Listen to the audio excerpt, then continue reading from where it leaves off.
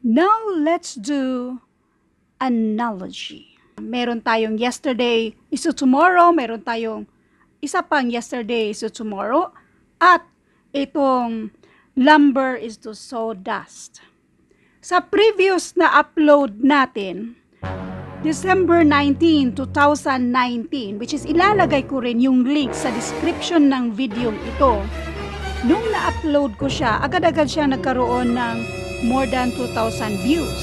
Kasi literal itong lumabas sa civil service exam. Kaso nga lang, sad to say, during that time na na-upload natin ang videong ito, doon ko rin napansin na bakit kaya? Shell ang nasa isip ko, yung mga pictures na mga examples ko doon ba, shell siya. Pero ang ibig ko pang sabihin ay husk. Doon ko nga napansin kung bakit nga ba yung nasa isip ko ay shell, pero yung didi-discuss natin ay husk. Pero what I did was, ini-edit ko yung title at nilagyan ng, yung title nito na nilagyan ko ng husk is bunot. Bunot kasi ito sa Bisaya. Bunot.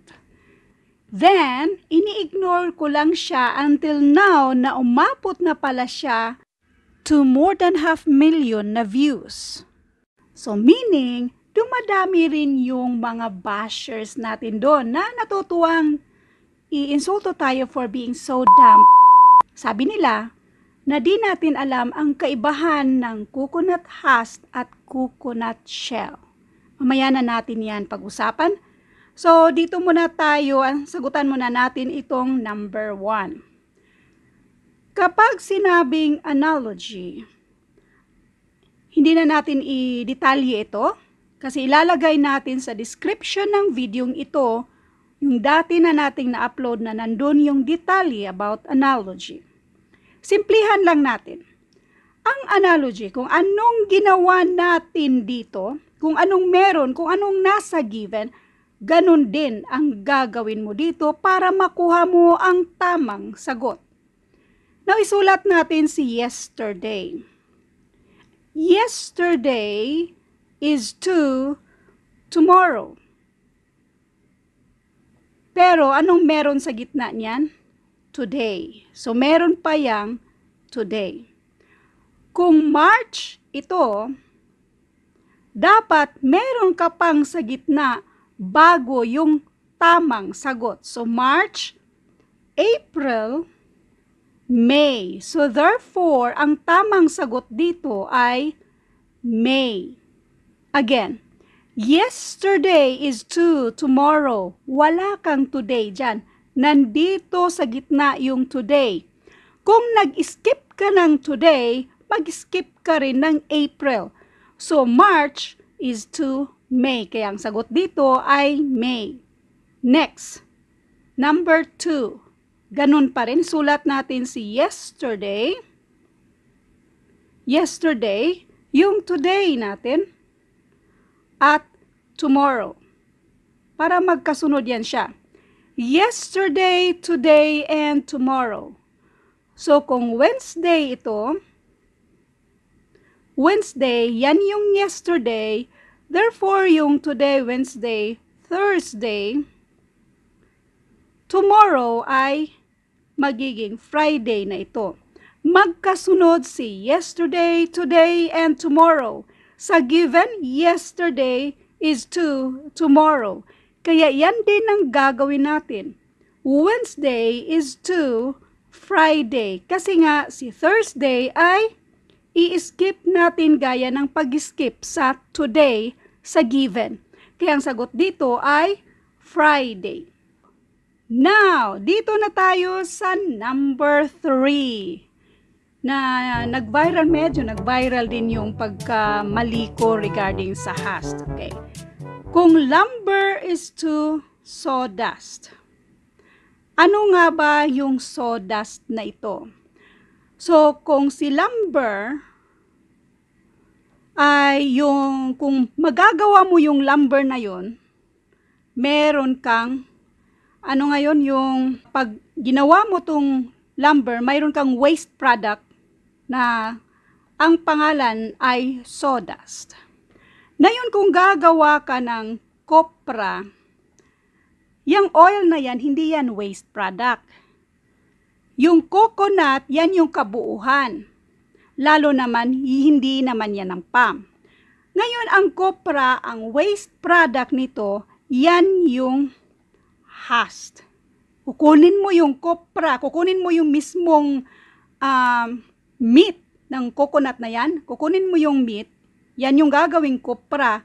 So, ang matitira mo lang ay itong i-take out yan yung waste product niya, yung husk. Kaya ang sagot dito ay husk. Delete nga natin itong ibang sinicircle natin. Delete muna natin yan. So, therefore, ang sagot dito ay husk.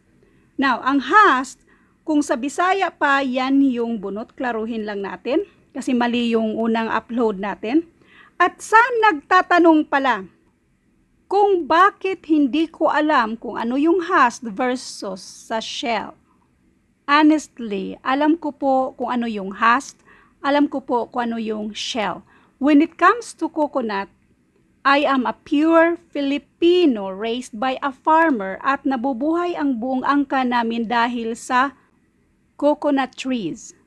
Anyway, I don't have to explain further kasi I know I can never please everybody. Especially that I am not perfect.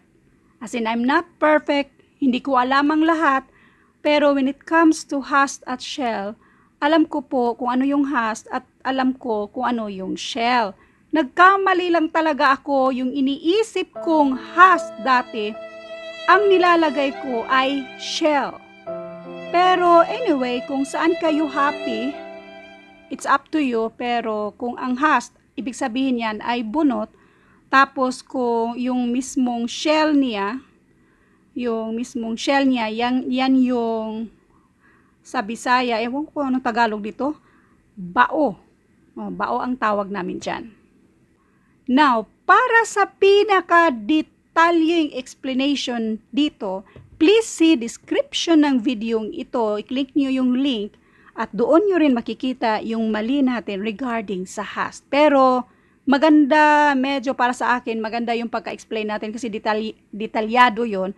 Pero ignore nyo na lang yon, yung mga mali nating nagawa doon. Kasi yung husk na iniisip ko, yun yung shell na mga pictures na pinakita ko.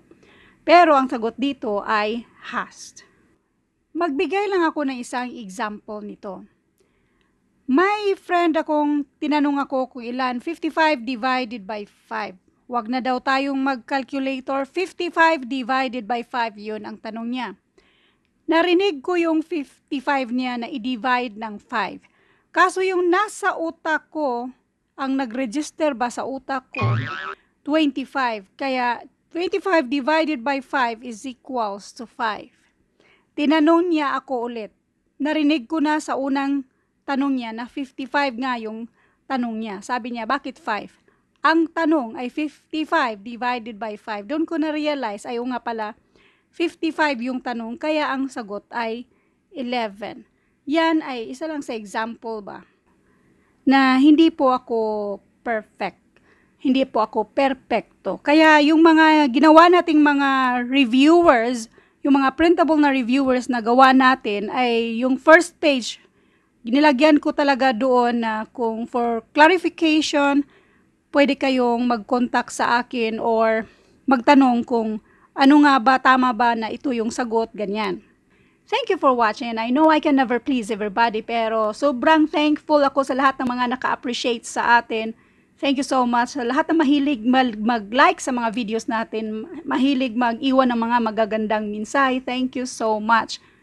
All I hope and pray that you will be blessed more than past and expect you. Thank you and God bless.